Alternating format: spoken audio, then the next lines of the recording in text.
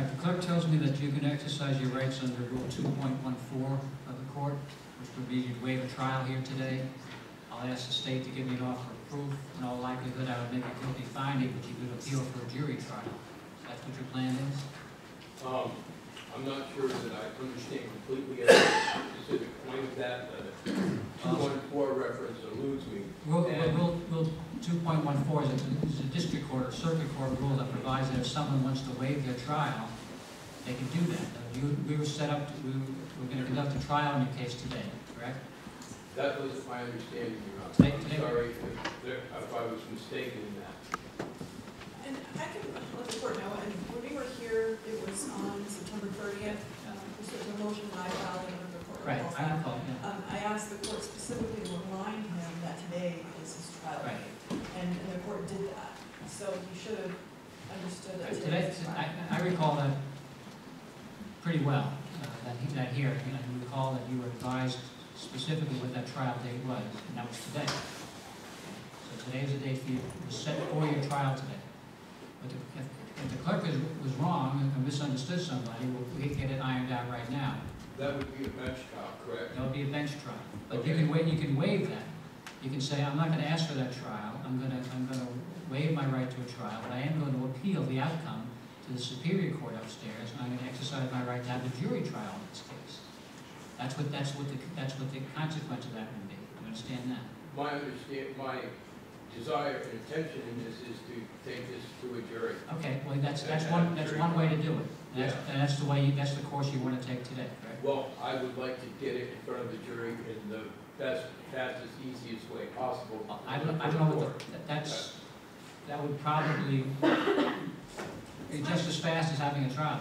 It's my understanding misdemeanor appeals take precedence on the Superior Court's docket. So it should you probably get a trial scheduled up there before you get one. Somebody getting a trial scheduled today, we're not doing it in March. You get yours before then, in all likelihood. Okay. Yeah, that's fine, Your Honor. There's one more thing. When I leave here this morning, I'm going to have to go to the Superior Court office and finish filing the stalking petition against the alleged defendant in this case. Well, that's up to you. If you have He continues to stalk me as recently as a few days ago. He stalked me at my home.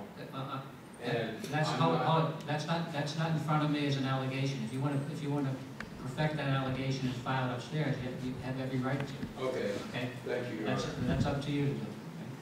Okay? Do you want Attorney Killam to make an offer of proof as to the facts you would have produced here today at trial?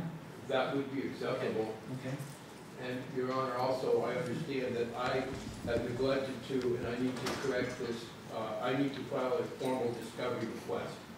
Well, that will be, you can talk with Attorney Killam afterwards. If you want a discovery request, who handles, does anybody assigned to misdemeanor appeals in the... County Attorney's Office, no, it's case-by-case basis. Okay, well, you can find out who gets the case assigned to, but you'll be dealing with different attorneys, okay? You're dealing with the different part of the county attorney's office. The county attorney's office. Right. If you file your discovery, but what I would do, I would wait a week or two because they're not going to know they're not going to know anything about the case. That's all fine. right, so they won't have any case to file under. We need to nail down exactly which evidence will and will not be presented. There's some question there. That's not for me today. If you're appealing that, you can file what are called motions in limine to try to make preliminary rulings on evidence. Each side is permitted to do that. Yeah, I'm trying to explain, Your Honor, how I'm seeing this and what my difficulty is in understanding. Well, do they schedule pre-trials and misdemeanor appeals? They do. Okay, so what will happen is in the Superior Court, they'll actually have a pre-trial, and you'll have a meeting in front of the judge, and you'll be able to iron out some of these. The purpose of that is to see what kind of problems and things are all kind of knotted up and try to undo those things. Okay. That sounds good, Your Honor. All right, and I'd like to offer proof, please. Yes, Your Honor. On Tuesday, May 20th of this year, 2014, was about 9:45 in the evening. Mr. Garret Ean was downtown on Main Street, squatting in the median across from Michelle's restaurant, facing east. He indicated that he was crouched down, chalking on the sidewalk. He indicated he heard the sound of fast footsteps behind him, felt the hand forcefully grab the back of his neck, clasping his skin and hair. He stumbled 2 or 3 steps forward and yelled, "Hey, let go of me." He indicated he was dragging alongside the individual, clasping his neck. The individual let go of him at the edge of the road. He continued walking in an easterly direction. And it was at that time Mr. Garret Ean observed that his attacker was Bradford Hutchingson. He had known him from previous interactions in the past.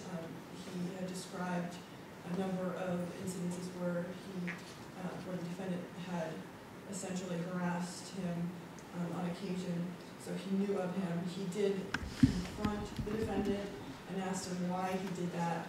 The defendant indicated he didn't know who he was, pretended not to know him, and that was that. He didn't admit to Mr. Ean that he did it, but there was someone else in the area at the time. For the court's information, Mr. Garret Ean did make a report. The following morning, it was roughly 1 a.m. or so, he went to the police department, talked with Officer Jason Thompson to report what I just informed the court. And Jason, the following day, went to speak with Mr. Hutchinson. He did so. Mr. Hutchinson admitted that he was there and he had interaction with Mr. Ean, but he didn't admit to assaulting him. Jason Thompson applied for an arrest warrant, which he did receive. And Steve Corrigan, Officer Steve Corrigan, arrested the defendant on June 9th. It was about 11:09 at the police department. And after he read his Miranda rights, the defendant waived and did speak with him about it, just briefly. When confronted by Officer Corrigan whether he assaulted Mr. Ean, the defendant replied he wasn't saying he never touched him. What he said was that there was contact, it was incidental, accidental, or mutual. He then went on to say how the three Keene people had been harassing him and gang stalking him, and that's the state's case. All right, anything you want to say? I realize you have a different version here, but we're not here to try your case because you're waiving that opportunity. I just wanted to make sure the state had sufficient facts to prove the case beyond a reasonable doubt, at least to my satisfaction, and they have. Do you have a recommendation here? Your Honor, the state, for the court's information, he does have a criminal record. His most recent convictions are from 2006. He was convicted in February 2006 with a bail. He served 3 days. In May of 2006, he was convicted of harassment. He had a 60-day deferred sentence that was ultimately suspended. For the court's information, or the state would recommend to the court or sentence, the state sentenced him to 90 days in the House of Corrections, suspended for 2 years upon condition of his good behavior, upon the condition that he not have any contact with Garret Ean.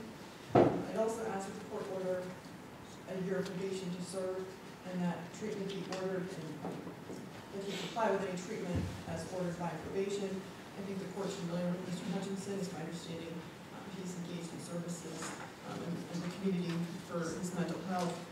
Did you say probation to serve or suspend? A year to serve.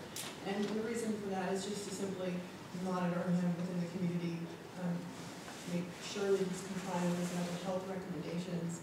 And for the court's information, as I mentioned when I was making that report, this wasn't the first interaction he's had with Mr. Ean. Mr. Ean reported an incident where in February of 2013, when he approached Mr. Ean, he waved a canister of pepper spray or mace inches from his face. When Mr. Ean asked him to stop, he tried to wrap his arm around his head, and this occurred reportedly in the parking lot behind Margarita's. Well, this is in support. We're not trying that case. This is just in support of her recommendation at this point. What's happening? This is in support of her recommendation that you have no contact with Mr. Ean, that's all. Well, I would like that. Could that be made mutual? I can't do that in this kind of a case, no. Okay. And he also reported a couple of instances where... All right, there's sufficient reason for the no contact. Okay, and the other thing is... Is it EAN? EAN, yes. I want the no contact, Your Honor. I want that. You got it. And finally, I think probation is appropriate. I think the court, I read several emails that I attached to a motion that I filed in this court earlier in this case. I think there's grounds to be concerned about his behavior. Already raised concerning, and there were vague threats. All right, I'm going to accept the state's recommendation here. So this is the sentence, although it's stayed because you're on appeal. So Thank you.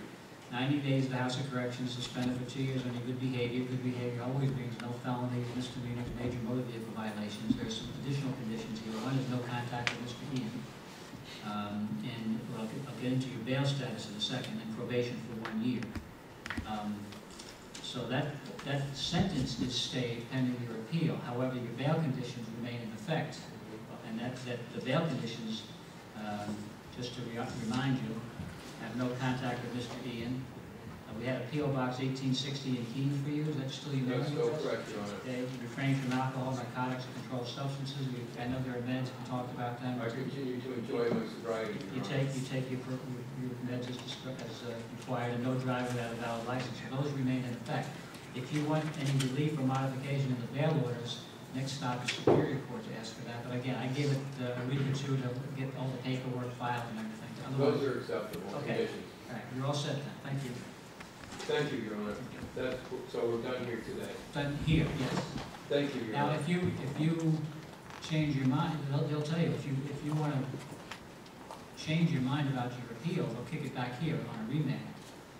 Okay? So in other words, if you decide you don't want to go forward with your jury trial, they won't let you waive a jury trial. Okay? You'll need to have your jury trial and come back here.